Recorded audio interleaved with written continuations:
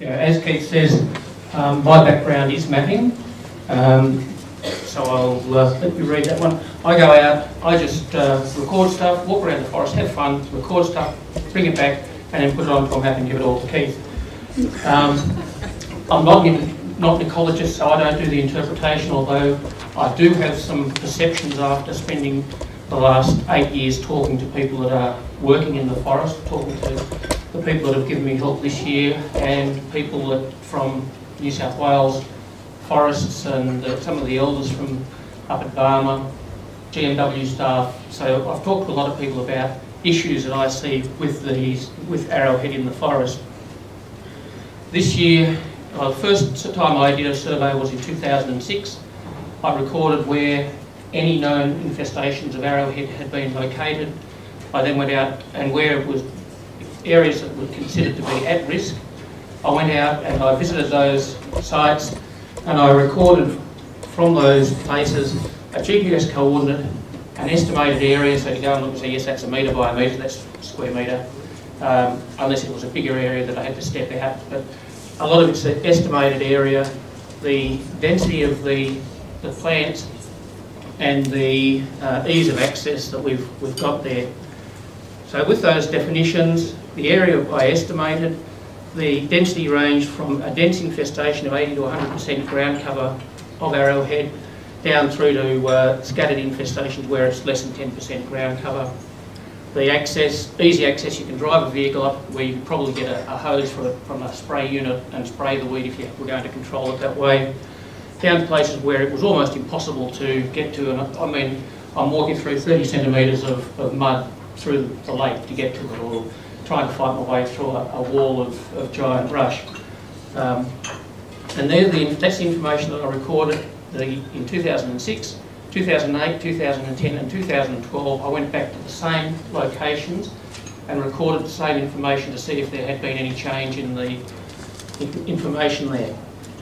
Now, I'm going to just move over here because this is the forest that we did. You'll notice that there's... Oh, what the heck is up there? You pushed random button. Oh, did I? Okay, well, be very careful. I was trying to push the pointer button. These little mauve dots there are locations where I found Arrowhead in the first 3 surveys. The coloured spots are the ones where I found it in 2012. You'll notice that with Tonalong Creek, Gulf Creek, Tulla Creek down here, Barmah Lake and Barmah Creek, I didn't identify any Arrowhead in the last survey in 2012. And that's because those areas were subject to a extended inundation and high water flow from the previous floods. The fact that I didn't identify any there, I think, is a concern because nothing else had germinated there, so Arrowheads may still be viable in those systems. And I'll highlight that by just going through and showing you a couple of... This is the earlier vegetation. You can see the force of the floods, the impact the floods had, and there's very little else germinated there, and that's Tonalong Creek. Same with Barmah Creek, and the same with Tulla Creek, and through the Barmah Lake where the giant brush was taking over after the floods. There's very little of anything, so I can't say there is or there isn't Arrowhead still viable in those locations. The areas up along these creeks up here, the land must be just that little bit higher elevation. The floods didn't have the same impact. There's always been Arrowhead through those creek systems. But Budgie Creek and coming down here to War Creek,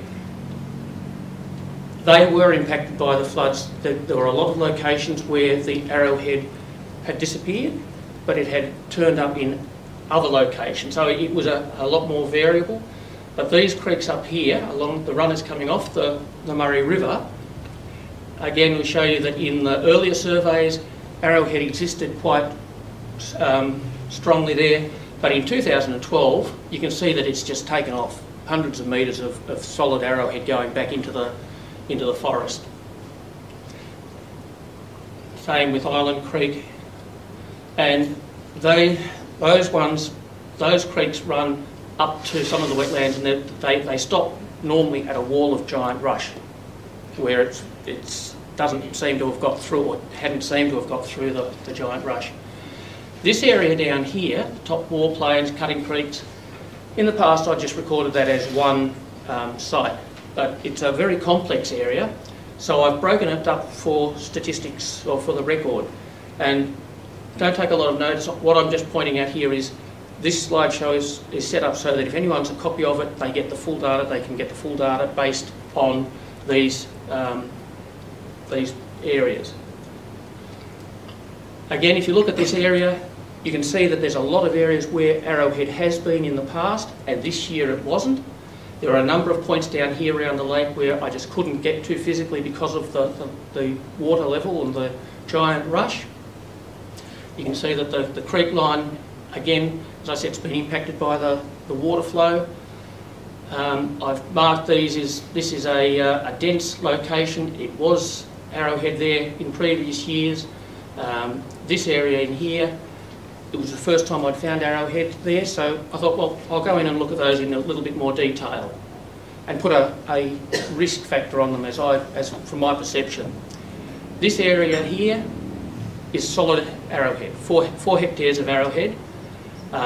This area in here was nothing, but after the floods, it's a sheet of water, ideal nursery for the Arrowhead to germinate, and you can see where it's sprouted up. Down here, it's dispersed Arrowhead, but again, relatively thick. It looks as though it's coming up fairly thickly. I've noticed there's a few isolated spots, which I'll mention a bit more later.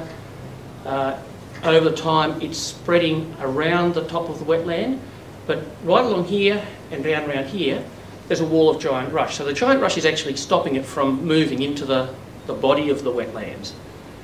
There's the giant rush along here, there's a line of Arrowhead there, and there's a slightly higher ridge of land going through there. So it's got a very specific niche that it's occupying.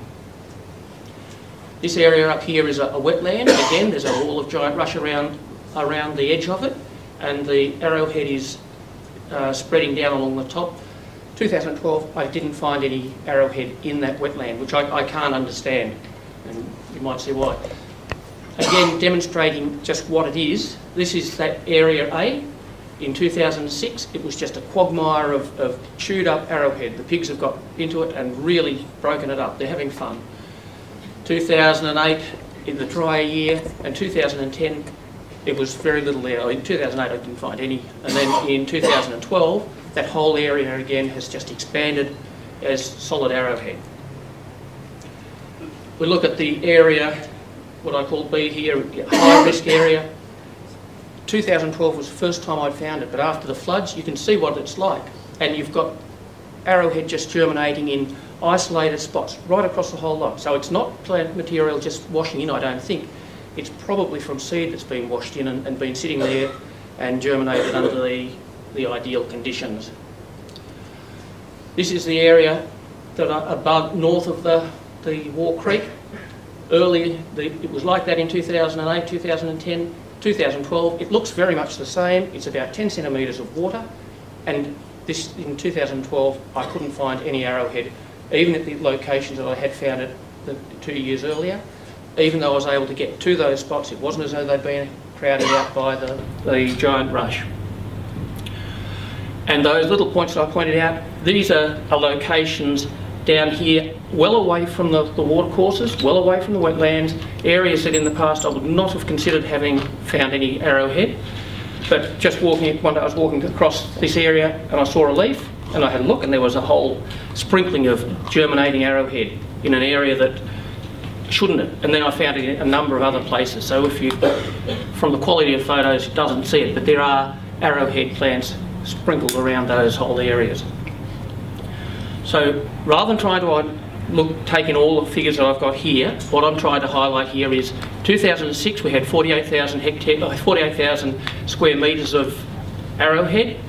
It changed, dropped off in the drier years, and in 2012 there was a bit more, but you've got to remember that it's not including any data from Tongalong Creek, Barmah Lake, Barmah Creek, those areas that were still impacted by the floods.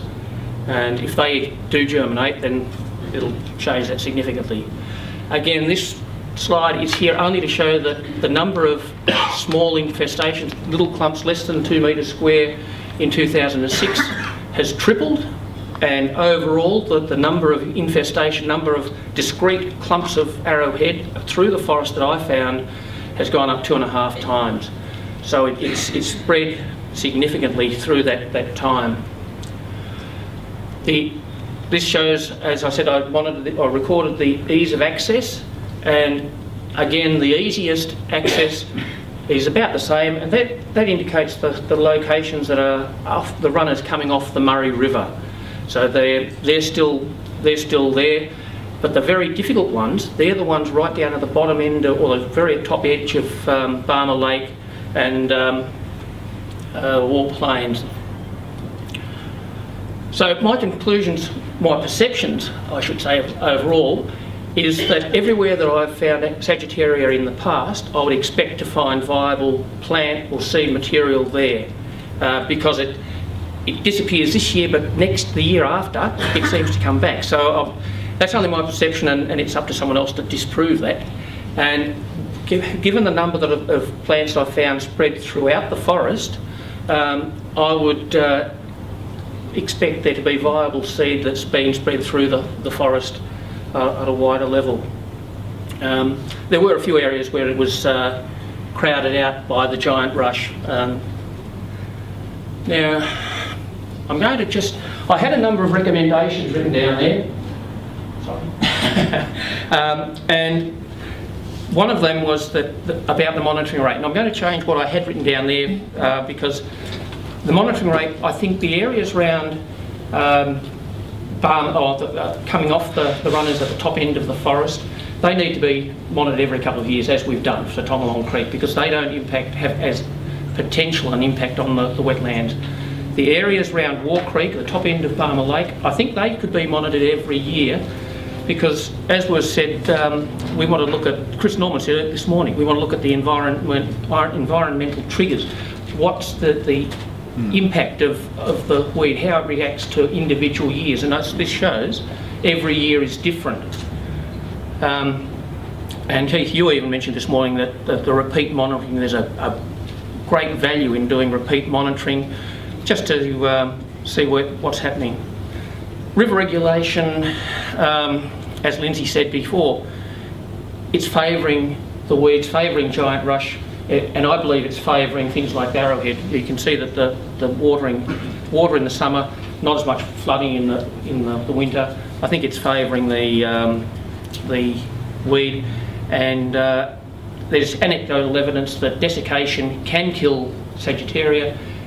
Would like to know what's there. So maybe there's a chance of having a research project to look at what type or what the duration of flooding or desiccation would be advantageous for controlling the plant in the forest.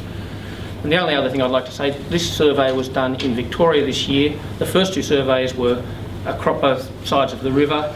The second two were just Victoria, and it's a whole of forest issue, and I don't know, I dare say now that we've got a national park, it will be done on both sides. So they were just my perceptions and thoughts about what I've found in the 8 years that I've been going up there. Any questions?